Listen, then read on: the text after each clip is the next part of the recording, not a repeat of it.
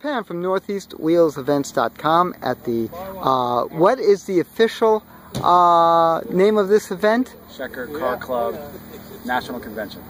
Very good. And now you guys are touring all around. Right now we're at the AACA Museum in Hershey, Pennsylvania, and we're speaking with Michael from Yorktown Heights, New York, who has a very unusual 61 Superba. Now, Superba. I know, I keep messing it up. Superba, thank you. What is so unique about the Superba versus the Marathon and the other cars? The Superba was made between 1960 and 63, before the well-known Marathon. It was the stripped-down version of the Marathon. Ah, okay. So it's very plain in the inside compared to the Marathon. How much did it sell for new? I'm not exactly sure. I think it was $2,100. $2,100. So it's a pretty reasonable car for the size. Very remarkable. It's powered by a Continental 6? Yep, Continental 6. Straight 6, and this is the 3-speed manual? 3-speed manual on the tray. Wow.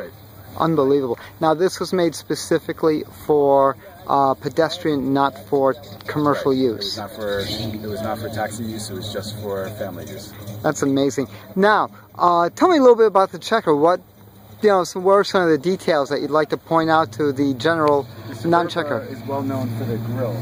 These extra lights are what can distinguish a Checker Superba versus a Checker Marathon, which doesn't have the lights. Gotcha. One of the biggest distinguishing features on the outside, the difference between the Marathon, which is his, and the Superba, which is mine. Yeah, that's 61 and his is 62. Obviously on through with the license plate. If I may, could we open the door and take a look at the interior?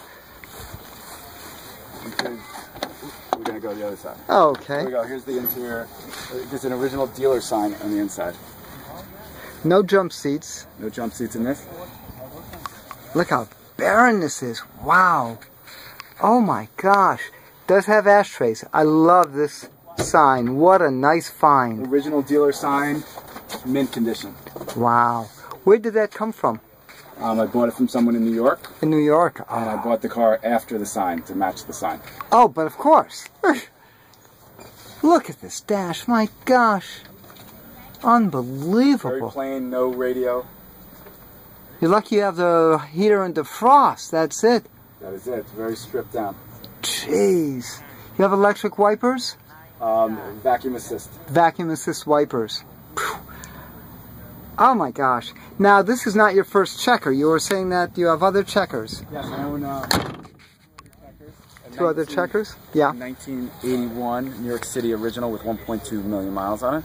And a 1982 Chicago propane Checker. Jeez. What got you into Checker? Just loved them as a kid. I grew up in the New York City area and used to see them and decided I wanted one when I was older. Don't blame you. Really funky. What kind of reactions do you get when you're driving this girl down the road? Thumbs up all day long.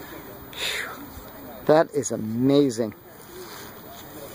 You know, they always say that these things are built like a tank. What I love is that the taillights were all interchangeable. The front and rear bumpers were interchangeable.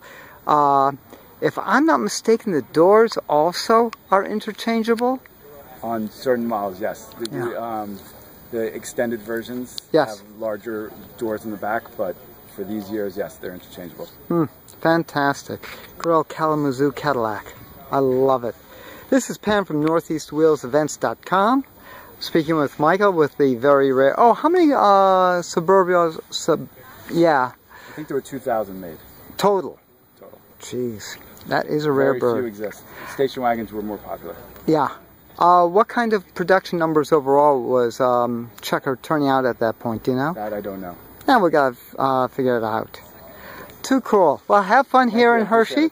Thank you very much, Michael. This is Pam from NortheastWheelsEvents.com at the 2016 Checker Show at the AACA Museum in Hershey, Pennsylvania. For all sorts of cool shows like this, make sure you tune in to NortheastWheelsEvents.com, SoutheastWheelsEvents.com, and of course, UKWheelsEvents.com.